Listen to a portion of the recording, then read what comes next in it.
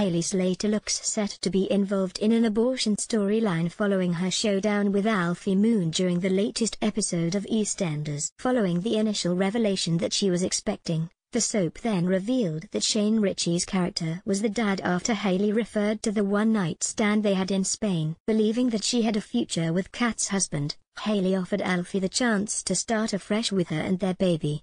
"You need someone who's going to love you and not do the dirty," Katie Jarvis' character explained before taking Alfie's hand and placing it on her growing baby bump and saying, "That's our baby, like a proper little family." However, Hayley's hopes of living happily ever after were dashed when Alfie rejected her. "We could be happy.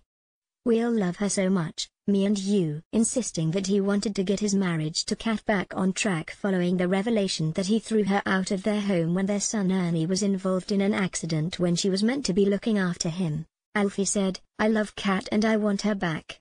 Upset by the brush-off, Hayley ran to the bathroom where she broke down in tears. After composing herself, Hayley appeared to make a decision about her future. Stepping out, Kat's cousin demanded money from the former Queen Vic landlord in order for her to get an abortion.